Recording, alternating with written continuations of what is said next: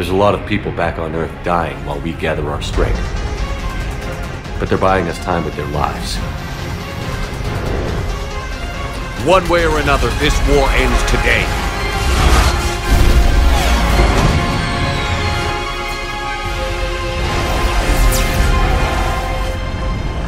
Hi, I'm Aaron Flynn, Studio General Manager for BioWare's Edmonton and Montreal studios. The world of Mass Effect is one of vast possibilities and outcomes. As Commander Shepard, a battle-hardened veteran, you're at the center of a war against an ancient alien force called the Reapers. Earth has fallen, and it's up to you to rally the forces of the galaxy to take it back. You get to shape the course of events in real time as the game reacts to decisions you make. Here's an example. Our perimeter's collapsing, and I'm getting my people out of here. We're not dying for a field of rubble.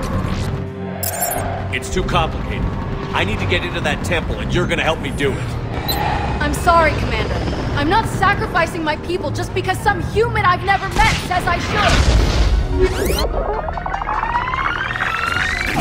Our perimeter's collapsing, and I'm getting my people out of here. We're not dying for a field of rubble. We're after a relic inside the temple. It's important.